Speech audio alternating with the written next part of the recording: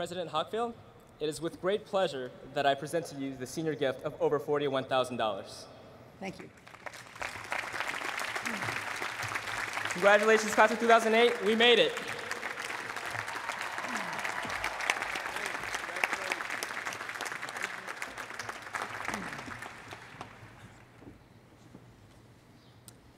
Thank you, Fee, for this marvelous gift, and thank you, class of 2008, for this all-time high participation record. It's really tremendous. Graduates of MIT, this day is for you.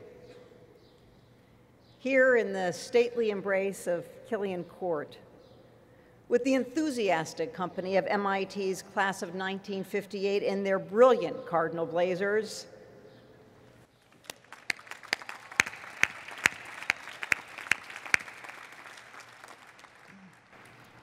we have gathered to celebrate your success. You have distinguished yourselves in courses of study that stand among the most demanding in the world. For all that you have accomplished, you have our deepest respect. Of course, each of you has had a little help along the way. None of you would be here this morning without the love, support, and inspiration of the family and friends who nurtured and cajoled you, and who guided and consoled you since childhood. The ones who watched your very earliest experiments and mopped up afterwards. The ones who embraced your dreams and who believed in you, even when you had your own doubts. This day is for them too. Graduates, I invite you please to rise and to join me in thanking your family and friends.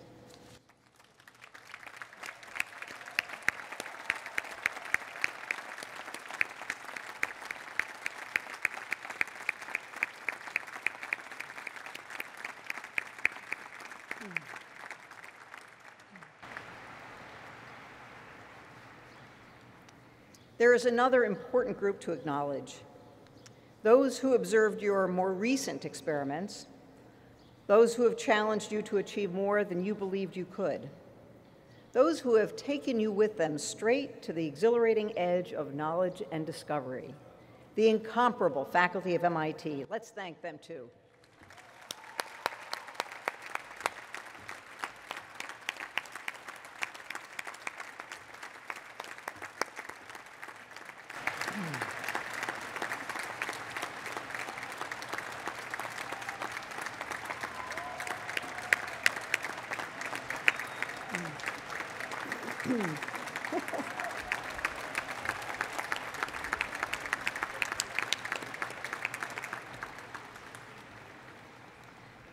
Now, to those of you graduating today, I want to speak to the nature of our world at this moment and what that world will ask of you. You have come of age at a moment of rare creative intensity. At the intersection of technology and society, these changes that have erupted during your time at MIT have transformed our cultural landscape. Facebook and social networking have changed the structure and texture of friendship. They have transformed business and politics, and they have established entirely new networks of understanding. Blogging, wikis, and the phenomenon of YouTube have unleashed incredible tides of candor, interaction, and creativity. Each of you has played a role in that sea change, a role in inventing what Professor Henry Jenkins calls participatory culture. Our society will never be the same, and now we're all experiencing a new world of creative connection. During your years here at MIT, we've also witnessed a world frozen by uncertainty.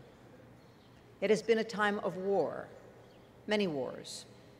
It has been a time of incomprehensible human suffering at the hands of nature, from New Orleans to Sumatra, Yangon to Chengdu. It has been a time for acknowledging a volatile climate and for adjusting to a wavering economy. In this new world, it's impossible to deny our interconnection and easy to be overwhelmed by uncertainty. So as you emerge from the more structured realm of studies into the fluid realm of your future, how should you face this new world? I believe that we've already heard the answer this morning, because the deepest lesson to be gained from Professor Muhammad Yunus is his optimism. Not the optimism of naivete, not the optimism of boosterism, but the optimism of the practical visionary, a kind of optimism that I think of as very MIT. It's the kind of pragmatic inspiration that allowed William Barton Rogers to found a place as bold and as unusual as MIT in the midst of the Civil War. With that same undaunted vigor, MIT President Carl Taylor Compton helped pioneer the venture capital industry right here in Boston when any enthusiasm for backing promising but risky ventures had run straight down the drain of the Great Depression and World War II. It's the practical, unwavering spirit that pushed MIT researchers and graduates through the immense technical problems of developing radar, and of guiding the first trip to the moon, and of turning AIDS from a death sentence to a treatable disease. It is the animating force behind all of our most remarkable research, from implantable wafers that have revolutionized the treatment of cancer, to the daring real-world analysis and prescriptions of our Jameel Poverty Action Lab. It is the spirit behind the Laboratory for Sustainable Business at MIT Sloan, and behind all our efforts to design and engineer realistic, affordable, green cities around the world. In the end, it's the kind of do-something optimism that allows you to look at a problem as big and ancient and as impossible as poverty and make it yield to hard analysis and fresh ideas, as Professor Yunus dared to do. It's the kind of optimism that allows you to look at a problem as big and new and tangled as energy and climate change, and to react not with fear nor paralysis, with the analytical curiosity and rigorous creativity of a community of disciplined minds. And it is certainly the kind of practical, visionary optimism that all of you have shown over and over in your classrooms and your clubs, on the playing field, in the studio, and on the stage, when you were working for a grade, and when the only one grading your performance was yourself. In its tagline, one MIT student organization especially captures that optimism and the spirit and promise of your entire generation: the Vehicle Design Summit. For those here who haven't heard about it, the Vehicle Design Summit is the brainchild of two MIT engineering students, Anna Jaffe and Robin Allen, who graduates today. Their goal? To create an affordable car that will achieve 200 miles to the gallon. The students are motivated by the energy and environment problems that highlight most acutely our shared uncertainty and interconnectedness. But they're tackling this challenge with your generation's passion for creative connection. They've not only built a broad interdisciplinary team of students here at MIT, they've also knit together a huge network of inspired minds at dozens of universities around the world. Their tagline? We are the people that we have been waiting for. And let me assure you, we have been waiting for you too.